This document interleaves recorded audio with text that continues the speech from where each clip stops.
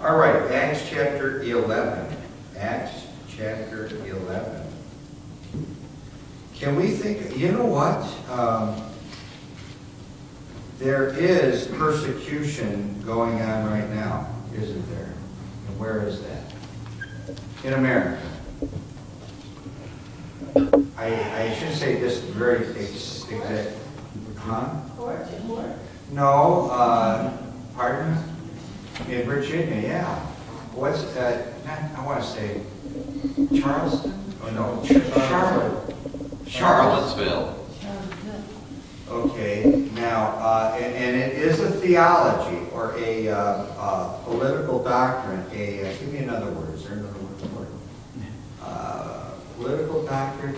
They were scrolling that there were two, I believe it was Chinese, in front of, it wasn't in Berlin, it was someplace in Germany, and they were taking, they must have been taking selfies or pictures of each other, doing, you know, they say it's against the law in Germany to do any Nazi activity. No, they didn't use that word. Nazi salute. Gesture. That is it, the gesture. So you can't do this. Folks, I had a pastor do that to me. I did that. And then somebody went and struck them, somebody who was about 40. This was a scroll. I don't know how true it is. Now, were the Chinese politically in line with it, or were they just clowning around taking selfies? Probably clowning around. What would you say? I would be clowning around. I would say they were clowning around. Now, I could be dead wrong. Now, there is persecution going on right now of persecution of, you could say, of white nationalists. Let's call it what it is. Let's call them Nazis. Persecution of Nazis. Now, in this case, though, it was persecution of Christians. And that's where we're going to start. Acts 11. We're going to do verses 19 through 26. For you and I can't ever recall being persecuted.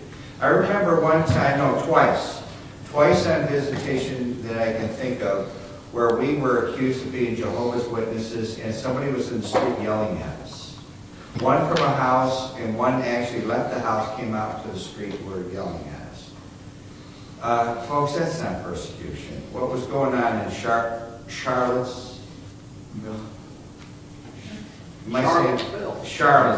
That was, I mean, that is, I would call that persecution. Whether, it doesn't matter who was being persecuted, but I mean, there was violence there. And Paul was exercising this violence against Christians. When the bank robber robs a bank, what do they do sometimes with the money? Do they do something with the money? You talk about the robber or the bank? No, not the robber, the bank. Yeah, they put an explosive pack in it. Yeah, and it goes right there. Right. Another way, if you want something to scatter, what would you use? A bag of flour? You could drop it from an airplane and it scatters all over. All right. So, Father, bless our sermon tonight, that we would be able to glean something from it now. In Christ's name, amen. Some of this is not going to be able to apply directly to you and I. I believe we're at the end of the age. We're Acts 11, I don't care how you twist and turn, it's the beginning of the age. And we can only preach what it says in here, but somehow we're going to make this apply or glean something out of it that you and I can learn that will help us. Now, we have all T words here tonight. There are a lot of T words in verses 19 through 26. And the title tonight is The Fruit of Persecution. We would think that when persecution comes, the idea is that the Apostle Paul, before he was saved, as Saul, he wanted to squelch the church and to put lights out and to end it. And so you've got these 500 thugs that come into this town, and they are now being, we'll say they're being persecuted for the right reason, the wrong reason, or whatever difference does it make, but they scatter everywhere. They're going to go home, some to Ohio. I guess they traveled, some of them traveled a long way. And so they scattered everywhere. But all these people were centered in Jerusalem. And then when the persecution came, and he was on the road to Damascus, these people scattered everywhere. And as far as Antioch, now they went to Antioch, and I looked it up on the map. It's anywhere from 200 to almost 300 miles away. That's a little bit of a distance back then, I would say. If it's a couple hundred miles, we're talking further from here to Columbus. We're talking from here to Cincinnati. Is that a fair? Is it about 200 miles from here to Cincinnati? 240. Okay, so from here to Springfield? Springfield, Dayton would be... Springfield, Dayton, about 200. Okay. It says, now they which were scattered abroad, we'll begin here in verses 19 and 20. Now they which were scattered abroad upon the persecution that arose about Stephen, traveled. All right, so here's our first T word, the traveling. This message that we have of the gospel, when persecution comes and the people scatter, they have this message, and it's a message that has never been heard before. It's something that's new, it's something that's fresh, and people like something new. You know, they want the same old, same old. This is something new. They have never heard this. The traveling of it. When persecution comes, it can travel everywhere. This fascism is not something new. That's been around for, we'll say, not 100 years. When was fascism invented? Or that form of government? Or has there been forms of that for a long, long time? Off and on, probably. Off and on for a while. For a while, no. 100, 200 years. Yeah. And so on. But this is something new, and it's scattered. It's scattered. The traveling, as far as Phenice and Cyprus and Antioch, preaching the word not to none but unto the Jews only. And some of them were men of Cyprus and Cyrene, which when they were come to Antioch spake unto the Grecians, preaching the Lord Jesus. So the traveling of this message. As I speak this, how can we get the message to travel out there into regions or realms where people have never heard it? Now listen, there's got to be people that have never heard it. Such as, people are born every day. We got a new baby. We got, like you got little Shane here. As along the way, mom and dad are teaching him these things, and we learn by these baby steps. But somewhere along the line, I never heard the gospel. Somewhere along the line, I had to hear it for the first time, even though we live in a culture that is so-called built upon this. Now, I'm trying to think. Now, think about this. Those of you that are here right now, how far away can the gospel go if you put your mind to it within the next 4 months? As far away as what? We got some people here, not in the church, but near the church, that have a visa, a green card, whatever. That's only going to, what's it up? Yeah. Who are these people? They can go, where is Guatemala? Central America. Yeah, that's in Central America, all right? So it's south of Mexico, and it's north of Venezuela, in Central America. Is it north or south of Panama? North of Panama. It's north of Panama. That's a goodly distance. So what are these Guatemalans? What faith are they? Well, let's make the educated guess. They're Roman Catholics. There is an opportunity, in other words, to preach. Now, we have a message up there in Spanish only. We don't know who we contact and who we touch every day, that this message travels a long way. Tammy was just telling me a story about those that have heard about the Tuckers in Alaska and how they heard about it. I'm not interested in connections about you and I personally, but the connection that we want to spread is not your and my name, but the name of Jesus. That's what we want to spread. But the point is that Tammy knew people that heard about the Tucker family, and that was through the which family? Well, okay, no, we'll just get to the one. From the Prangers. They heard about us from the Prangers because the Prangers were up in Alaska doing, not missionary work, they were doing deputation. Thank you for the word. They were doing deputation. So wherever they go, they're eating dinner, they have nothing to talk about, so they talk about the Tuckers or whatever. We know this family and so on.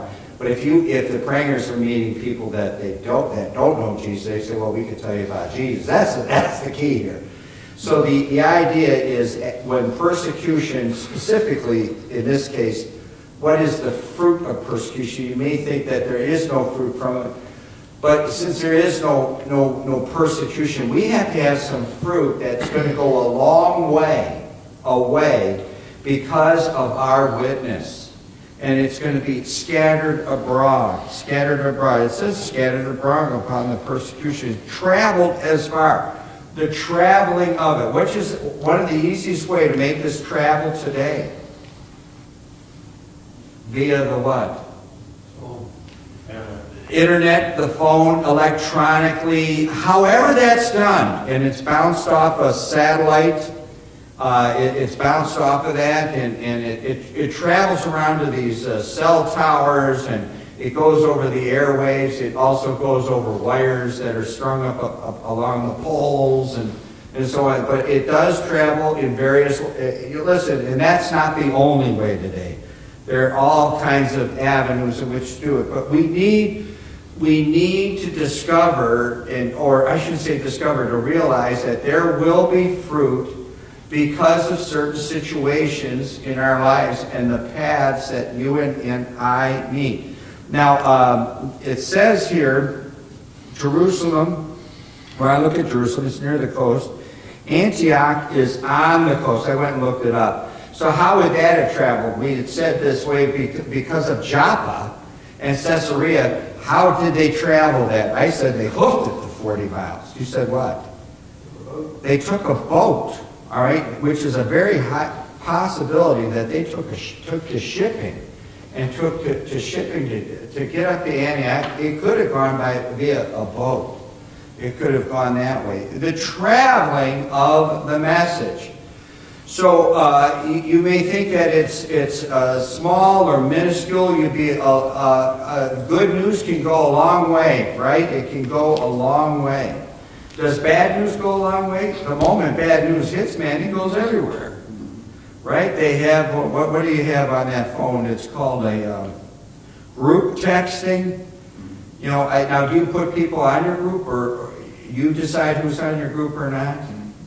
So when Trump does it, is it people in that group? How does he get his message? Well, tweeting is a subscription service. Yeah. All right, so let's say you're on this subscription service. Is the whole world, anybody who's a tweeter? It's like the plain dealer. They only drop it off at the house of the subscribers. Okay, so those that are tweeters, it's free, and all tweeters are going to get this message. How many tweeters are out there today? 50 million, 100 million subscribers? Does anybody know? It depends on the person. Is it worldwide? Yes. Yeah. It is worldwide. So you could have a billion people. You can elect to follow whoever you want, and whatever they tweet, you'll get a copy of it. Okay, then yes. Whoever's following you, you were able to see. Okay, no one's following me, so no one's tweeting me. But, okay, you have to be a follower. But the idea, you can get it out there, man, whatever it is. And you got to be careful what messages are out there. There are all kinds of anything and uncles out there. The traveling of this, it travels a long way. Now, we have to remember, first century Christians here, they did not know, they did not hear. I mean, these people, the world had yet to hear. So it's the first fruits, the best fruits, the ripest fruit. It's the sweetest fruit. Right? If you get fruit, let's say you're picking strawberries. I mean, the strawberry crop from down in Amish country was awful. The strawberries were bitter. I mean, you wanted better strawberries, just go to Stop and Shop and just buy them there. The big ones that are so-called from California, they were better, much better than what was coming out of Amish land. It was awful. The year was a bad year, girls, for strawberry? It wasn't the best year. So the very first time that people hear the gospel, and people are getting saved off of that, it is the first fruits. It is the best tasting. It's not like fruit that's been laying around where it's the best fruit, and people are after it. People are after it. The traveling. So these people were persecuted. All that live godly in Christ Jesus shall what? Suffer persecution. And so the persecution is dispersed. You and I are not traveling people. We as Americans are not being persecuted. Not to say that this couldn't happen in the future, but the only traveling I intend to do is the rapture now. Either I travel across the street or I'm going to travel through the rapture. I'm only going to travel 100 or 200 feet across the road or a few light years away into heaven. Right, that kind of traveling. But the traveling that results from persecution can go a long way. Now, obviously I said that no one's persecuting Guatemalans, right? They're glad that Guatemalans are here. But to say that they can't have some baggage in their bag, a gospel tract that gets in their heart, somebody could say, and they take that home with them. Who's to say that can't happen? The traveling, it can go a long way. Verse 21. Our next T word. Is there a T word in that? Verse 21. And the hand of the Lord was with him, and a great number believed. And what? And turned unto the Lord. Oh, folks, I preached a message called Turning on a what? Anybody remember? Turning on a dime. All right, Paul he got saved on the road to Damascus, and his life turned on a dime. The Bible outlines itself, right? It's kind of easy to find these T words, the traveling, the turning. People will and do turn to the Lord. There are, I am not hooked on opioids. We have one up there, hooked on opioids, that's pretty big. And then we have Jesus Christ, his Son cleanses us from all sin. It's 1 John 1:7 is the verse. Now we have another one being about being hooked or addicted to opioids. They get addicted to Jesus. They addicted themselves to the ministry. That is a verse. By the way, it only appears one time in the Bible. But people do turn. I would assume if you're on this opioids, that is a tough one. I don't know. Is that a painkiller? What is that? It's a painkiller. It's a prescription painkiller. Prescription painkiller. People get hooked on these. People are hooked on all kinds of different things. They're hooked on, sports. They're hooked on this and that. But this is some kind of a chemical dependency. And people do need to, and people can turn. The hand of the Lord was with them, with these people that traveled far, bringing the gospel, and a great number believed. It was a lot, and turned to the Lord. There was fruit from this persecution. That wherever they went preaching. Now just imagine if you had to pull up stakes, you're persecuted. Are you ready to go at a moment's notice? Who here's ready to go at a moment's notice? I have to go get my bag. If they told you to clear out, you're clearing out now, not later. And they got it gone. You're clearing out now. Well, let me go. Boom. That's it. And what does the rest of the household do? Well, I volunteer to die, or you're packing it in the bus. You get in there now. We're not waiting. When they had to pull up stakes and move out, they had to move out in a hurry, and they left everything behind. Just imagine what happened. But their testimony brought about, and their preaching of Jesus turned people unto the Lord. Turned unto the Lord. In other words, He is our only hope. Only hope. Look at verse 22. Our next key word. Then tidings of these things came into the ears of the church which was in Jerusalem. The tidings. Now, they're 200 miles away. This couldn't have happened overnight. I mean, today you can tweet this and this goes within seconds, back and forth. I don't know how long it took them to get the 200 miles there. And then after these things happened, that people turned to the Lord, and then they probably said, well, I can go home. I'm kind of done getting persecuted. Maybe I can go get my stuff, or I can tell my aunt and uncle what happened. And the tidings of what took place, maybe it was a month, maybe it was 2 months, however long it took. But the tidings of that good news eventually made it back to those that were in Jerusalem. Now, if those tidings could come back then, the same tidings can come back today. You hear of good news from a long ways out. The tidings of that, not hearsay, but factual things. I can't think of any personal example of that myself off the top of my head where tidings would come through that would come back. I can only think of what you heard this week, that people heard of us in Alaska, and that's got to be 20-some years ago, right? That's a long time ago. And finally the tidings came back 20 years later. Not too much. What about the results of the World War? What about, now we didn't get any from this last one. The longest one was a gospel tract was in a field someplace. A hunter, I assume it was a hunter. They're out there hunting. They find it. It's been there a while.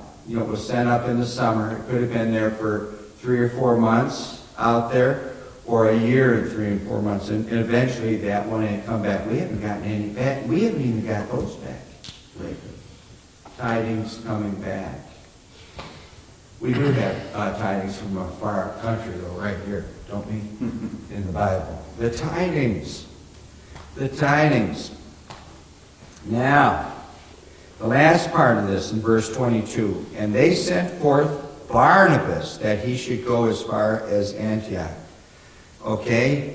So they decided, because of what they heard, they decided to send somebody up there. So our next key word, you send somebody that you what? Trust. Yes, ma'am. The trust. So Barnabas is generally viewed as an older man. He's not 70 years old, but he's not 30 years old. We would liken him under 40 or between 40 and 50 years old. And they trusted him. Somebody who is entrusted to make it to the destination, not to get distracted along the way, to encourage the saints. I believe he's going to encourage the saints that are up there in Antioch, and they decide to send somebody that they trust. Folks, it does talk about that. Somebody that is not trusted, and you put something that is important in a person that you can't trust. It's like a foot out of joint or a toothache, I think. A broken tooth and a foot out of joint. I'm pretty sure it's a proverb, right? Because they get derailed along the way, and we're to deliver the couch. You get halfway there, and they say, I don't even want to deliver this thing. You stop the truck, and you throw it in the gulch. You throw it in the first ditch you find. There are people that are like that, folks. There are people that are like that, and the project is never fulfilled. So Barnabas is entrusted that he is going to get up there, right? It's kind of like the story of the Dutch boy in the dam, right? What does he do with his finger? He sticks it in the leak. Is he going to leave his post? He's not going to leave his post, right? So Barnabas is that type of a person. Now we know there's a few, we've done sermons on Barnabas before. He's a kind person, he's a thoughtful person, he's all kinds of, I can't think of anything negative about Barnabas. He is a trusted individual. He's sent out on this journey. I would still think 200 miles back then, that's a long way away back then. Now today we may not think of that being a long way away, but people who would be trusted to do that. I try to think about the longest. I think one time I had gotten a phone call. I got a phone call and I was told the situation. This has got to be maybe not quite 15 years ago. Not quite. I'd gotten a phone call and I said, I need help. I need help. I was at work. I have the opportunity or the flexibility to do this. The call had come in. I had to go, I think it was to Kentucky. It could have been to Cincinnati, but it was in that region. I think it was in that region, 5 or 6 hours away. I was on the road. I made 2 phone calls. I was in my car in less than 5 minutes from work, locked up, it took me that long to make 2 phone calls. I called one person, I said, get ready. I'm there now. Called another person that was a few hundred feet away, and I said, get ready, I'm leaving. I closed up that shop. I picked up one person within moments. Picked up the other person in 10 minutes. We were on our way. And I think I was within a window of, I've had another situation where I was within a window of 1 minute of being either too late. That was a 5 or 6 or an 8 hour ride. This other one was about a 45-minute ride. I was within that just seconds of being, less than a minute of being too late. Somebody who is entrusted. And Barnabas, I'm not saying Barnabas had to leave that quick. And he packed his bag, he made the journey, he made it up there and did what he was supposed to do. A person that is trusted. Look at verses 23 and 24. Who when he came, now listen, can we you say, well, we're not being persecuted. Well, listen, there's all kinds of things that we can learn from this. You can be a Barnabas, a person who can be trusted to fulfill the role that was assigned to you. Somebody that was given this honor to go, who when he came and had seen the grace of God was glad and exhorted them all that with purpose of heart they would cleave unto the Lord. For he was a good man, full of the Holy Ghost and of faith, and much people was added unto the Lord. Now, there is no T word in there, but the trust was given him, and then it's important as to what Barnabas said. So what was important about it said? What's the T word for what's said? The what? The tongue. See how important your tongue is?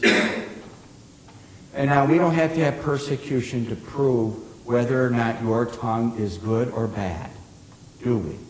We can learn that now. He was encouraging. He was entrusted.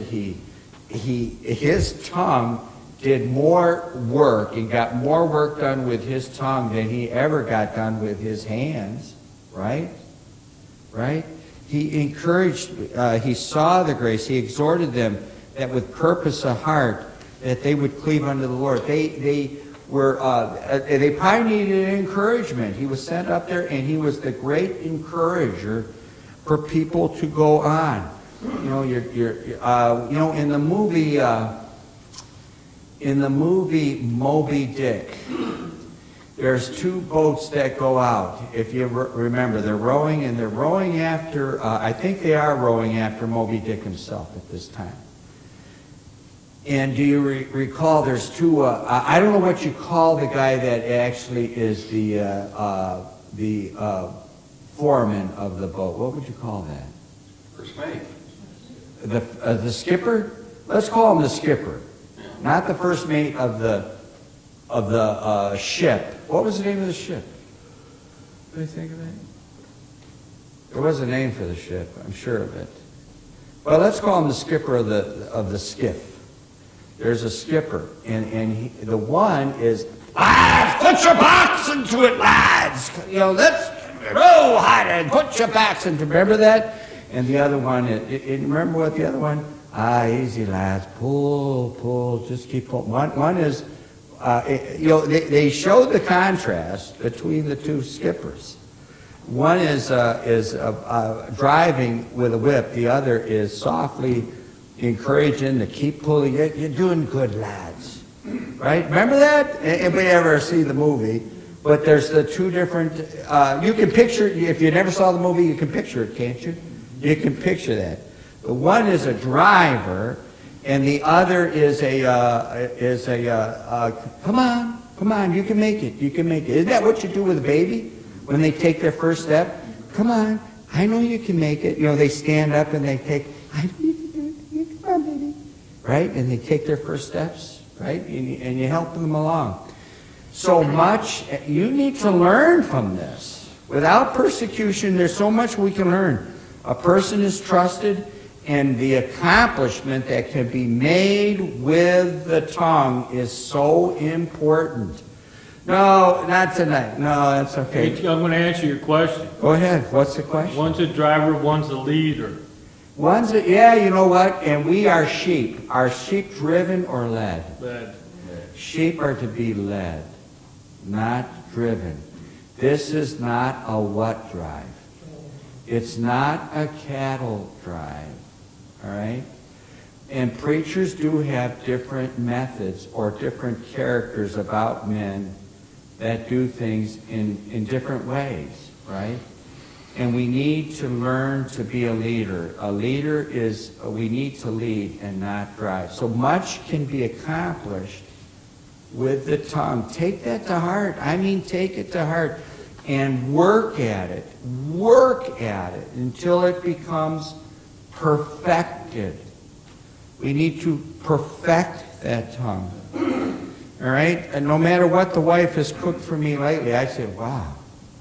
And she might laugh at me and say, wow, you're pretty sarcastic about it. But wow, that was the most delicious dish I have ever eaten. That was just wonderful. This, she makes me toast in the morning.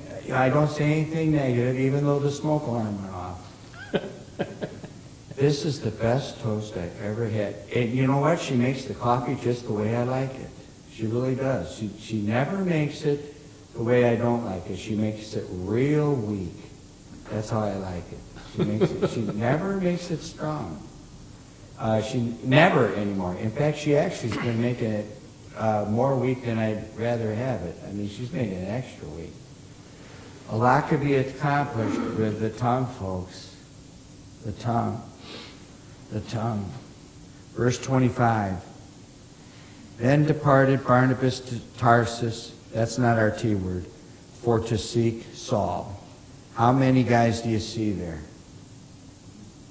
Yes, say it out loud, sister. That's our next one. The two. The two of us. Da-da-da-da-da-da-da-da. The two of us. Da-da-da-da. Who sings that? Da-da-da-da-da-da-da-da. Other than me. Done by several, but I first come to mind, I think, is Steve and Edie. Oh, Steve and Edie. Yeah, Edie Gourmet. It's the two of us, and I'll be traveling on, something like that. I'll say it again. The two of us. There's always seems to be two in the Bible that just, now we know they had a falling out. We know they had that. But until that time, they just gelled. They probably, I'd like to think that even after they're falling out years later, they still got together, right? There's the two of you, right? Who here have you known the longest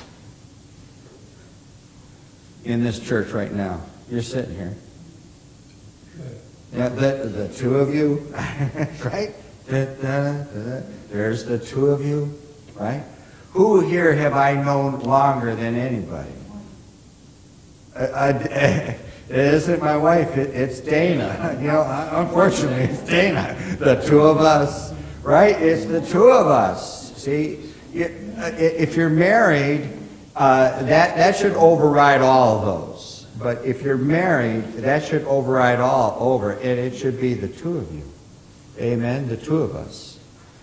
Right? Now, I don't know if the wife wanted to go down in the hole over there. We went down there on Monday to the falls, to that viaduct, and we walked down there. I said, well, if we walk down in there, we have to walk back up. We walked up. It went pretty well.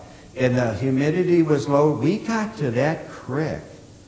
I was sweating bullets, not from being nervous, but the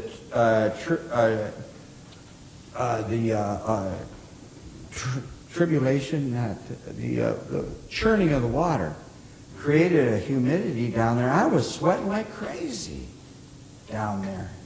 I don't know why. But by the time we got up the top, usually it'd be cooler at the river.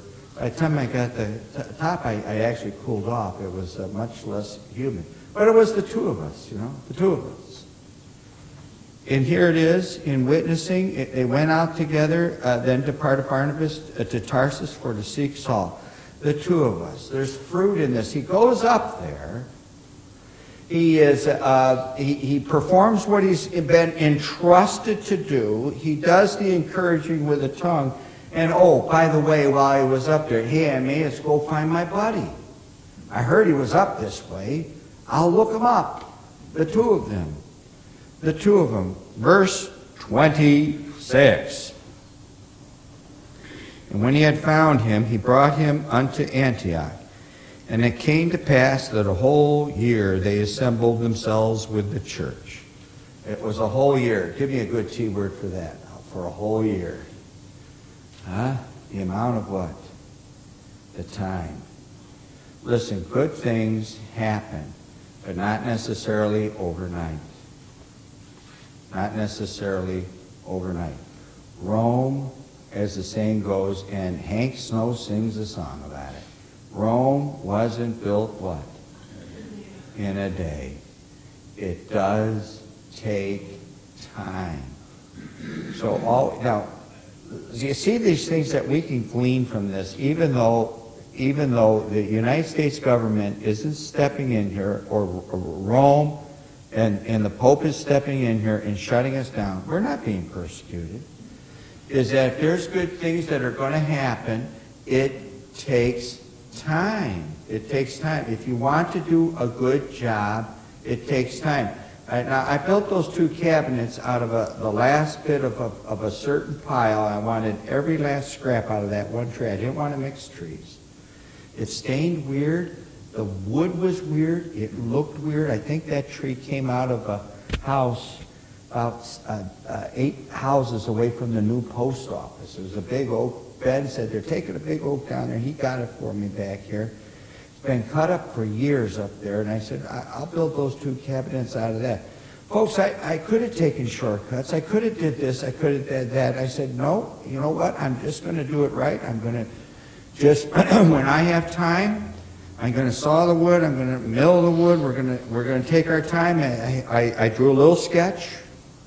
I think I want it to look like this. And you take your time. If you want it right, it's going to take time. Take time. Amen? The time that it takes. And so they assembled themselves for a whole year. And what's our next one in there? And taught much people. All right, but it's not that tense. The teaching. Systematic, line upon line, here a little, there a little, plodding along, layer after layer of teaching. Layer after layer of teaching. We got up through, Corey did come to the house on Tuesday, and I taught her, the last lesson was, I can't even remember. It was number 17. I can't think what it is. Maybe it's communion. I can't remember now. Maybe that's what it is, communion. We taught on that. And 17, 18, 19, 20, those last 4 books are kind of incomplete books. They were never really finished up from the, who wrote those books? From Bob Mack. And he was up in New York when he did those. At least that's what I understand. But the systematic teaching, listen, Corey can't read English. She can speak English. She took it for 6 months. And where could she practice in Peru? Anybody know? I'll tell you where. Nowhere. Because everybody in Peru speaks what? Spanish. So there was no one to practice on. So she's only had 6 months in lessons of English in Peru, and the rest has been on her own and wherever she can find somebody English to speak to. I mean, we go over words, the definition of words, the pronunciation. I mean, we get to words that you and I now are accustomed to, and you weren't accustomed to before you got in the King James Bible. Notwithstanding. Words like that. Nevertheless. Nevertheless, notwithstanding. There's a slew of those words where I have to sit there and I have to think, yeah, what does that mean? What does that mean? So if I have to think, we know what it means. Nevertheless, even though this is it, this is this. Even though this, nevertheless, this. But to explain that's tough. And if you don't know or speak the language, she has the Spanish next to it, so she reads that, it means, she tries to interpret it from reading her Spanish. That's when we decided, this last week we decided, let's just put a whole billboard up there in Spanish, the whole thing. And yeah, there's nothing English on it. Nothing at all in English on the one billboard. So it's all in Spanish. And to say that won't minister to somebody, it's going to. The very first word said, atención. So the two Guatemalans were out here, and I said, atención, atención! And I got their atención, and I showed it to him. Nathan blew it up on an 8.5 by 11. And they go, and then they walked over. And then they, and then they went, yeah. You know, they didn't say CC, but I said, any mistakes? I don't know what I said. Any El Mistachios on it, you know? And they said, no mistakes. At least, I don't know if they understood me, but they liked it. They liked it, and they read it, right? The teaching, line upon line, you know? And that's how it's done. And it takes time and taught much people. Our last T word tonight. The reason I went here, I said, there's got to be a sermon here because of this. Anybody here have a nickname? My nickname is Mickey. That is my nickname. I have a friend that he still calls me that. He calls me Mick. Anybody know why I'm called Mickey? Nope, not Mickey Rooney. No. No, Mickey Mouse. Mickey Mouse. Why was I named Gary? Gary Cooper. I know I've told you these dumb stories. Anybody here? We called Buster because my Uncle Bus was called, I just named him after my uncle, Buster. Buster. Anybody here have a nickname that you're not afraid to tell? Yes. Well, my given name is John, and there were so many Johns in the family. There you go. And it's a name with respect. And everybody else, it's not clowning around. Jay. Yeah, it's not. Do you have one? Yeah, Muscle Sam. Muscle Sam? Muscle Sam. I'll never call you that. All right, now, I corrected, I tried to correct, I did it publicly. Maybe I shouldn't have done it publicly, but Oh, your nephew, your Tyler, for calling Dad Dan. When he said Dan, did he say Dan or did he say Dad? But Mom said he said Dan. I can't. My father's name is Chester. I can't imagine saying in church, "Pray for Chester." I just can't imagine doing that.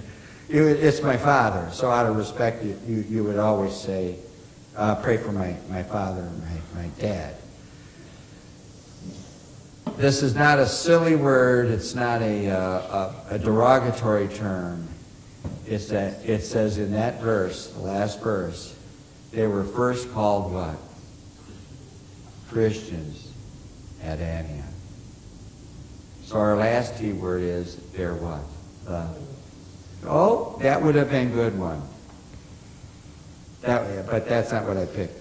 Their testimony, or the testimony.